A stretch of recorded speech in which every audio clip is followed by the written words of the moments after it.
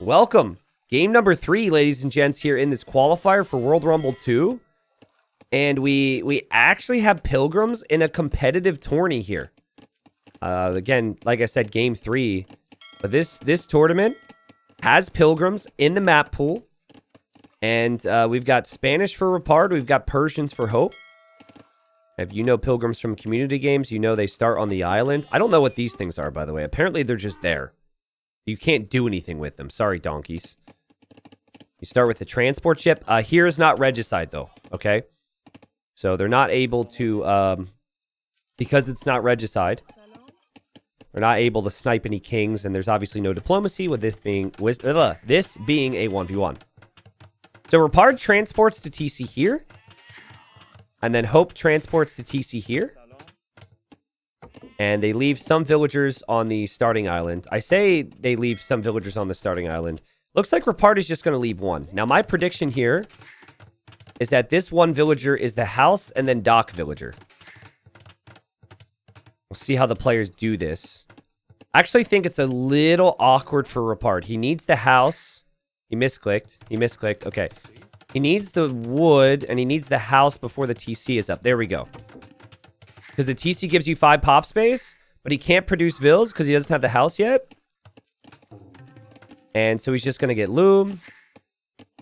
And yeah, then he's going to click up. I hope scouting right now with this transport ship. And scouting here with the sheep because they don't have scouts. But fish is really plentiful on this map. So I think this might be a map where we just see like 2 docks in feudal age and players compete for water. But with the Spanish being here, if Rapard can get enough food... Rapard unfortunately can't see the board, but if Rapard can get enough food as he gets housed again! Ah! I think Fast Castle Conquistador could be sick here. Spanish are so good with Fast Castle builds into Conquistadors. And there's enough food around. There's deer. He'll find another boar here. He might eventually see this boar. So that's 3 boars, plus some fish, plus some sheep. What will Hope try and do to stop him here? We haven't done Pilgrims in a while in community games, I agree. Noticing berries could be a bit awkward for Rapard. Not that you necessarily need that, but he's just found it over here. I'm really liking how compact things are for Hope here. You know what I think? You know what I think Hope needs to do, okay? I'm going to tell you this, and then it's never going to happen because that's how my brain works. Okay. You need to kill the Spanish fish, right? That's like a given, right? You kill the Spanish fish with a fast feudal. And then you full stonewall the map. I know it sounds crazy, all right? But think about it. You're going to be up against conks, most likely. So you kill the fish... So they don't have that food income. Makes it more difficult for them to make conks long term. And then you like stonewall here and you stonewall here. From what he has scouted, I think that's very realistic. And imagine if he stonewalls between the water and then Rapard docks here and makes a transport and sends the conks across. Also, I have no clue why donkeys are here. I don't know if maybe we need to ask for clarification on that, but I don't think they do anything, guys. This is I think there's some maps where these can be like a trade unit. I'm pretty sure that AoE 4 used this concept. Any AoE 4s out there, tell me if they recognize this. I'm pretty sure in AoE 4 they have like trade donkeys like this. This is from the Age of Empires 2 scenario editor. There's units that aren't in normal games. But I don't think you could do anything with those donkeys. Rapard is definitely going Fast Castle. He's bringing in another boar. He's added the 4th. He's adding the 5th fishing ship. So he's just going to add as much eco as possible. Now, Hope has used the transport ship. And Hope knows that this is where the dock is for Rapard.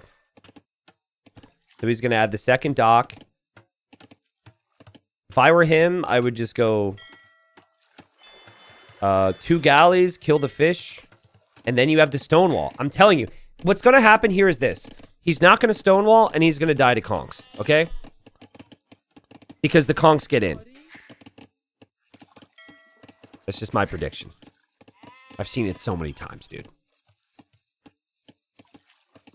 So no one here with any AoE4 perspective. Anyone here play AoE4? Or have you played AoE4? I played it for a bit. I gave it a shot. It wasn't for me. I'm not expecting the majority of you guys to play it, but... Because you are here watching AoE2 after all. It was always going to be tough to beat AoE2 with AoE4. Yeah, Gilgamesh, it's true. The castle player can petard the walls. However, petarding the walls is another... That takes more time. And that, again, is food and gold. So, actually, just thinking about this, there's only 100 stone now because they spent resources on the starting TC. So, actually, Conquistadors is going to be trickier here than a standard, like, Nomad game. Played it, immediately came back to AoE2. Cool. All right. A little surprised that Hope is adding more fire galleys. This alone should tell him he's winning on water, but I mean, this will guarantee he wins on water. The alternative for him would be to instead make fishing ships and bring in lots of food quickly. I would be worried about Conquistadors. He drops the market here. We are not seeing Repart on stone yet, so my Conquistador call-out could be incorrect. We see Market Blacksmith. He's fleeing with his fish. That's nice, because you might be able to get away with some of them. I hope immediately thinking about Castle Age after this. Getting housed? Is he making a house? Hope? Oof, this is rough, actually. Been a little sloppy. Still not being able to produce out of this TC. He's basically gone Loom and Town Watch solely because he got housed and didn't rush a house down. So he's down 2 vills from where he could be because of those 2 upgrades. But obviously those upgrades are helpful. T90, do you dream about AoE2? All the time. All the time. At least, like, I would say 90% of my dreams are Age of Empires 2. I know that's sad, maybe, but that's the reality. Very frequently. And I dream a lot, so I'm a dreamer. I dream almost every night I sleep, and every single dream is all Age of Empires 2. It's usually me playing a game, and from Dark Age all the way to Imp, I'm just in the dream. And on mornings that I oversleep, those are the games where, you know, we're getting fortified wall, we're getting masonry, we're walling between choke points, we're prepping for the late game, we're getting our blacksmith techs. Oh no, he's got hustlers in my eco. I must send halbs. I send halbs. I'm gonna go raid him with my condos because I'm Italians, and I go raid him. And it's back and forth and back and forth and back and forth and back and forth. And then eventually we go down to the last tree, the game ends, I win or lose, and then I wake up and I'm like, crap! I slept through my alarm. I'm being serious, guys. Like, if I were to speak to a professional about this, they would say I have a problem and I need more balance. I'm not kidding. Almost every dream is AoE2. And I'm not being sarcastic. So, where's this castle going to go for Repard? Okay, funny side note, okay? So, during my break after Hidden Cup, I started to play this other game, this chill hunting game called Way of the Hunter, okay? And basically, you just hunt stuff. The night after I started playing that game, this is a true story. I haven't told viewers yet. I had a dream that I was hunting in the woods with Mr. Yo and Dash for whatever reason, okay? So Mr. Yo was with me, and we were talking about Age of Empires, and I was asking him questions. And then Dash was there too. And Dash was all, like, Yo was in the same jacket he always wears at these events. But Dash was, like, suited up. He had, like, the hunted hat. Like, Dash is Dash. Of course, he's going to have the wardrobe, right? So, yeah, we were just creeping through the woods, but I kept talking to Yo about Age of Empires. So, yeah. It happened. We didn't like shoot anything. There was no hunting involved. I just remember that. I woke up and I told my fiance, I'm like, you're never going to believe this dream. And of course, every time I say that, the dreams are never about her. It's never like, oh yeah, we moved to Portugal, you know, on the coast, and we spent so much time together. No, it's like, no, babe, listen, I was in the woods with Yo, okay? Dash was there too. I'm not sure what was happening. And we were hunting, but talking Age of Empires, yeah. So, Hope did kind of wall up like I wanted, right? This is really smart thinking, and has water control now. Now, there is still a transport for Ripard. It's going to be hard for him to use it. Oh, God. Very risky situation there. But he could technically transport around this wall here. I wonder if he looks for this transport at some point here soon. Now, he could make petards to bust through the walls, which is what someone suggested. But that takes time. That takes resources. And that's time and resources you're spending not making conquistadors. But it's like, what do you even make as the Persians against the conquistadors? They have really crappy monks, really crappy skirms. I would say camels, if you can get the hits, could actually be decent. But camels still get shredded by the conks. I think Hope wants to surround these. And for lack of a better word, I think he's hoping that husbandry allows him to chase down these conquistadors. I am concerned for him. Here he is. Ripard sees this. And he sees the petard Hope. But this is what I mean. Sure, the camels are faster, but the conks still kind of shred you. And then there's a monk to get a conversion. You just can't get in close there. I would have loved to seen a wall that was further forward, solely because of how dangerous conks are. But I think he's played it pretty well. And this is just really hard to stop. Petard takes down most of the wall. Conks can break through the rest. Hope tried to place houses to stop the conks from getting through. That's not going to happen now. And the camels are going to hope to come in and surprise with engagements, but Ripard has the monks there as well. Ripard has played this perfectly. And, like, you're just stuck right now. Economically, the Persians have a great start, but so many civs struggle against this play from the Spanish. I do not know what to suggest from here, except to say you have fish. And maybe you can make something happen because you can make more units. But there is a thing, if the units are so valuable that they're always getting kills and never dying, it's kind of okay for the player in Ripard's position whose economy is not as great. I like this. Walling and everything because the camels came to raid. Maybe Hope could expand his fishing economy even more. He's adding a lot of fish. I actually think Elite Skirm, as bad as it is long-term with Persians, I actually think Elite Skirm is really good. I think maybe Camels and Elite Skirm. Or maybe, you know, if we can go back in time, maybe instead of going Camels in the first place, maybe some Skirmishers in general. But you can see when the Camels actually attack, they eat the conks. So that's what he's hoping for. So in low numbers like that, that shows you. But when the monks can convert your buildings now, it really forces you to react, because you either engage against this and you lose 2 camels, or you don't engage against this and you lose your market and you lose your houses. There's no real area that Ripard needs to focus on beyond this right now. He converts the market, he converts the houses. Now, maybe we see an engagement from Hope, because the monks can't convert his camels, at least. That would be the thinking here. Oh, God. Wow, those conks run underneath the TC. That was a little risky there from Ripard.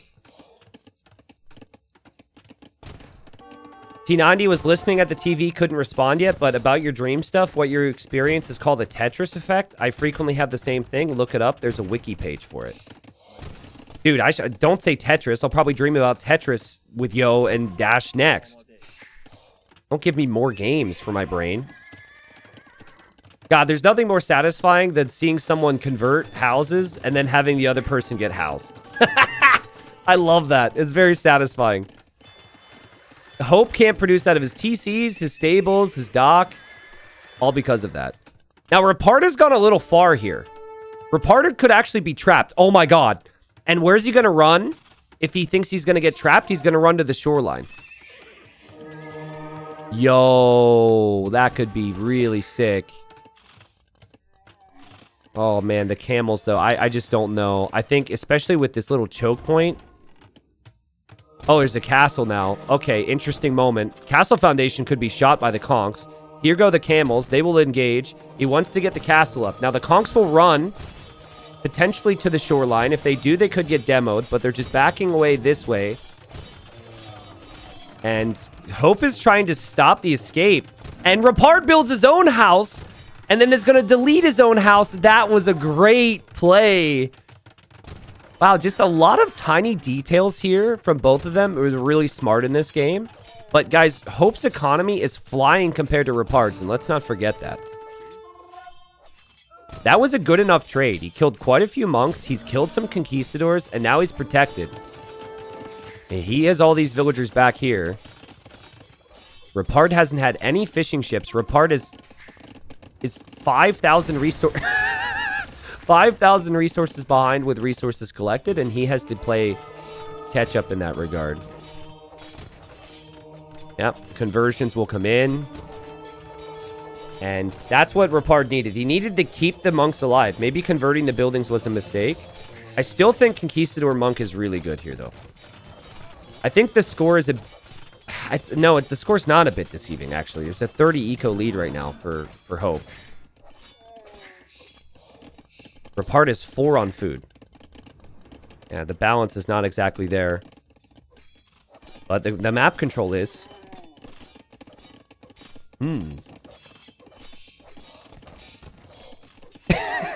Someone says Jackie Chan had that effect. He played too much Tetris and had a dream about his head being a Tetris block. Really? That's a very specific statement. So, I mean, what do you do from here? I mean, you're walled. You have a castle. It feels like Imperial Age would be the next goal here for Hope. Hope is actually out of gold. Wow, what a fun game. Now, actually, he's not out of gold. He could actually take this gold if he remembers that's there. But he cannot afford to click up. He is escaping, though, to TC this gold. Oh, man. Rapard, how did he let that happen? Rapard is going to be through again, though. Boom. Petard's through. Conks are here. These farms have just been added. And Hope is getting hit again. And again, you just feel for Hope. Because you're just wondering, what more can the guy do? If you were to look at the stat screen right now and see the res collected, it'd be unbelievable. The Petard does just get used on the camel there, which is kind of funny. Monk gets a conversion and will now die. But this is that precious farming eco that Hope wants, and Rapard is using this time to add those farms behind. Now, he's got some real T90 farms today. It actually gives me hope. Not like Hope the player, but, you know. You get what I'm saying. Villagers just constantly idled in the TC, out of the TC. You look away for a second, you're going to get slaughtered, and Rapard is bringing this game back. It looked like after he got trapped, or not fully trapped, but after he lost that initial group of conks, that he wasn't going to be able to do it here. The problem with having so much eco for Hope is there's so much for these conquistadors to kill. Somewhere, someone's saying, yeah, that's why I idle my TC. That's why I don't produce vills, because then my opponent doesn't have as much to kill. Don't want to boost my opponent's confidence here. Yikes. I still want to see Skirmisher. You do need food for that, but sometimes it's just easier for you to just spam the unit you've already invested into and just add farms. So, like, he's probably stuck in that frame of mind. Adding more stables there. Hoping the fights improve. This is the second market that Rapard has converted now. Rapard has 3 markets. I'd like to point that out. Oh, no! There's still a monk. There's now a new market for Hope. Oh, it's so funny. The monk can't convert yet, but will be able to soon. But he's not going to hunt down the market. God, he's going to go for conversion. This is, oh, God. Rapard's brought it back. Rapard's going to win this game. Rapard is going to win this game. Just camels is just not the play against Monk and Conquistador. Maybe against just Conks. But I can't help but feel like this little escape might give Hope a shot. Look at these farms, bro. Does Rapard see this? What? He doesn't see it. Well, hey, with how he's placing farms, he might place a farm on it pretty soon. Hope. 25 fishing ships, by the way. Getting rather inefficient out here. And the camels come in from this angle to attack. Rapard will react to that. And you have to run. Hope, yeah, run the other way. Do not run towards your castle. Yeah, that's what you do. You take the fight. You force the conks back. Castle goes up. It gets very interesting here. Hope's starting to lose houses. Hope loses a villager. Rapard's going to actually build a monastery here. Hope is going to try and escape. Maybe get to the castle. But Hope is up. Hope is up to castle. And he can still take gold. Oh, he's up to imp, rather. Well, Rapard does the right thing. Guys, if you see a castle next to your castle, just idle production and go imp. Usually. Okay, it does depend, as I'm sure you all know, but Hope is going to go for trebs. He can't really afford that many. Rapard just stopped the veil production and says, I'm going to go up 2. And now can just camp this gold. And Hope is so distracted by this still. He's probably reacting. He's maybe looking at his fish and changing efficiency things there. And he clicks Lightcav now. I mean, he has a lot of stables. I actually wouldn't mind Lightcav raids. Lightcav raids into the back of Rapard's eco could be a problem for Rapard. Rapard only has 1 castle. And that's important too, right? Rapard only having 1 castle essentially means... Here comes the scouts. Wow, Rapard's monk controlling has been really good here. He might actually get conversions on these. Wow. But yeah, 1 castle means that he's gonna really struggle for conch production, and he only has 6. Lightcav will kill these monks. Conchs are coming this way, but Hope will get another TC up, and what a great game. Who wins this game, guys? Pick somebody right now. Right? This is for everything. All the pride in the YouTube comments and here on Twitch. See a lot of people saying Hope. All right. Well, he's struggling to have the resources for everything he wants to do, but his first treb's going to be on the way. Conks here, dive in, kill Vils. Nice job from Rapard. 41 on food here for Rapard. It would be very realistic for him to go Halb. Or his own Lightcav. He's dropping stables now. Never had a stable, so never had bloodlines. So he's a couple steps behind as far as that's concerned. Opponent would be prepped to make camels, but his resources are looking really nice. It doesn't have to be just Conquistador for him. He's going to try knights. Oh, now he's pop capped. Keep in mind his eco's next to all of this. There's the first castle here from Hope. And man, Rapard is such a pain. These monks, those villagers. Hope actually going for the TC first. I don't like that. I would be going for that castle, but he's going to drop ranges. He's going to drop stables. He, I think, is still in stabilized economy mode, which is hard for us to see sometimes. Blacksmith upgrades need to be flying in for both of them right now, ideally. Quite a few monks out there for Rapard still, and he's gone for monk upgrades too. This is the majority of the gold income for Rapard. I say the majority. He's still got gold back here, gold back here. Okay, so I'm wrong. Monks are a problem. Lightcav was the right idea, Hope. Hope is now also going to build an outpost here to see what Rapard's doing. Why knights from Rapard? Probably wants some mobility. He feels like he can convert the camels. I'm with you. I would go Hal, personally. But I can't control monks like Rapard can. And I'm sure you can't either. So I think that the idea here is knights are just the stronger unit. They can finish the game faster. Monks can convert anything that's a problem. Hope now repairing. But yeah, the heavy camel upgrade's in for Hope. But if monks are there, he can't take engagements.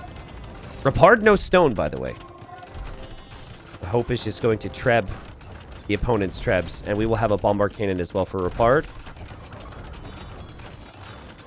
Blacksmith upgrades coming in from both right now for their cav. This game has been incredibly close. Best game of the series for those that missed the earlier games.